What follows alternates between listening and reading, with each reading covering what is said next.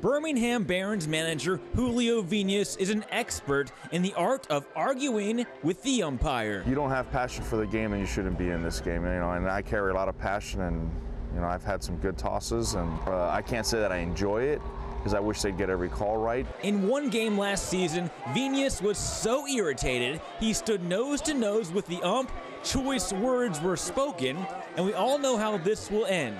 Every single time. But there's a lot of good things that come of it. I mean, one, the umpire knows that you're strongly disagreeing with a call or many calls that he's made that night.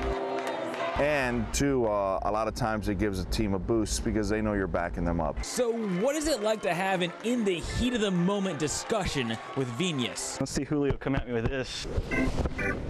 I'm in full gear. I'm ready for you to bring out your toughest trash talk. Okay. You'll hear the PG version of this.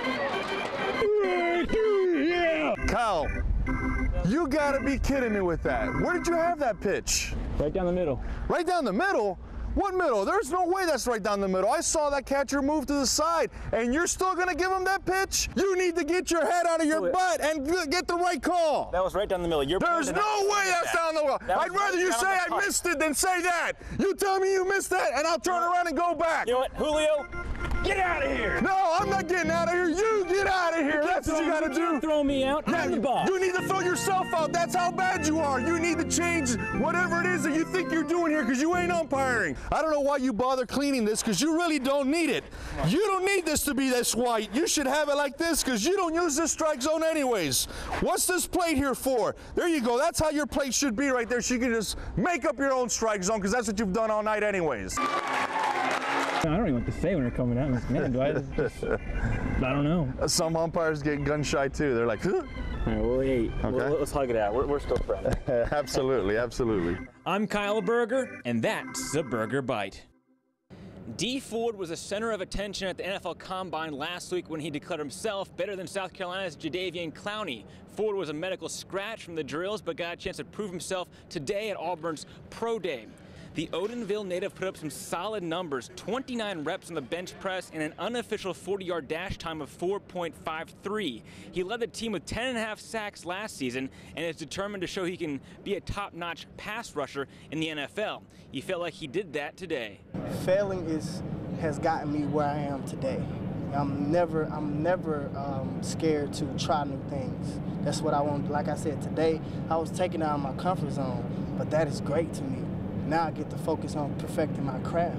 I have more to perfect, you know what I mean?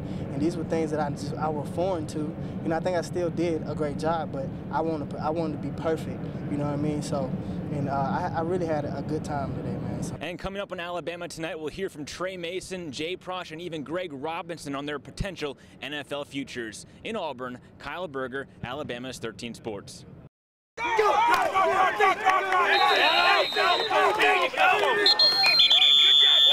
Camp's camp. It's we're right in the middle of it. We're pushing through. You know, you see them hit a wall every day, and our guys are just pushing right on through that, building the tolerance to it, and getting out here like today in the heat and in full pass, pretty tough. But I mean, they're developing a tough-nosed, hard-nosed mentality, mentally and physically.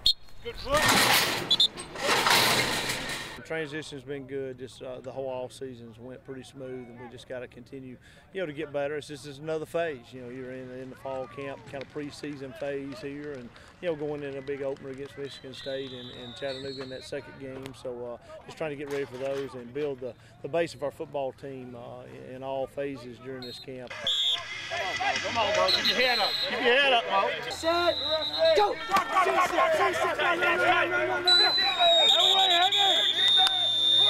So we got 4 guys we feel like can get the job done, and they just work hard every day, make each other better, and it's kind of a team concept, and they just do a really nice job.